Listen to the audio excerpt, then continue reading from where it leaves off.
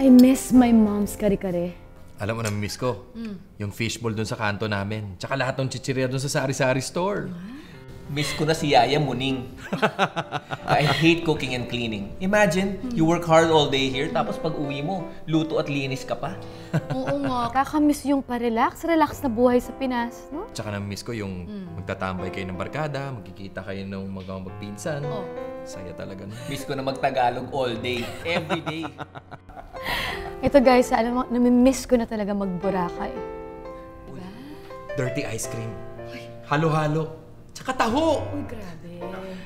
Miss ko na mapawisan.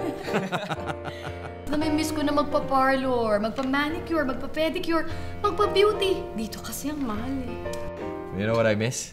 What? I miss coming home to a house full of warmth and laughter. Miss ko na barkada, yung mga kababata ko. I miss my family. Nakakamiss talaga ang Pilipinas, hindi ba? Eh ako nga, di pa nakakatagal dito at pa-show-show lang here and there. Homesick na kaagad. Nothing compares to Manila. Manila talaga. Nothing compares din sa kalungkutan that I know a lot of you feel while being away from your families in the Philippines. But doesn't it get easier knowing na may pinatutunguhan naman ang lahat ng superstar kayod ninyo dito sa abroad? Nakabili ako ng motor para sa kuya ko. Wow! Yeah. I'm happy na papaaral ko yung kapatid ko. I love it when my son calls me up and tells me gustong-gusto niya yung pinadala ko sa kanya. Sweet. Pawi lahat ng pagod ko when I hear I love you from my parents sa telephone.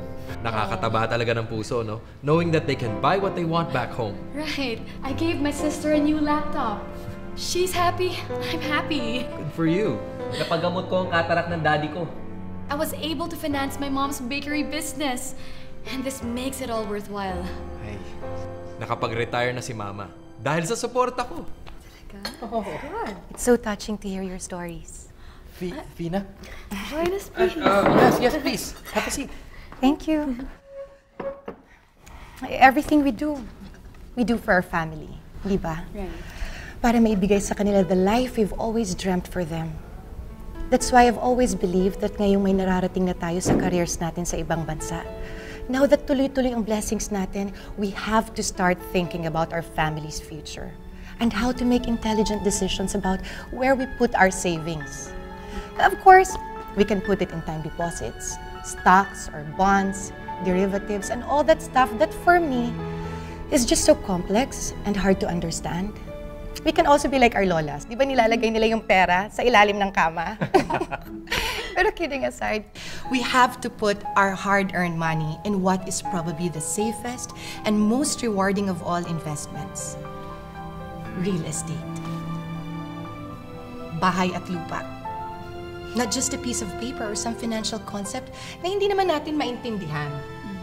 I mean something you can actually see and feel, use, live in, or even make money from if you want to rent it out.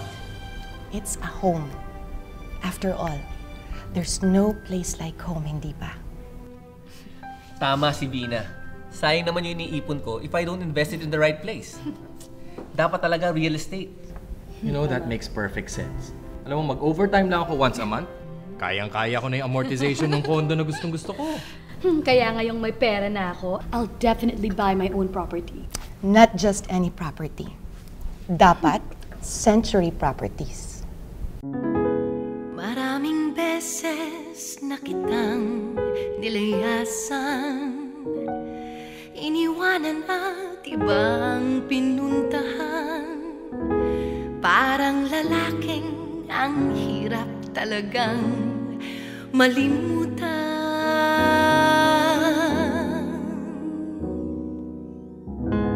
Ikaw lamang ang aking binabalikan.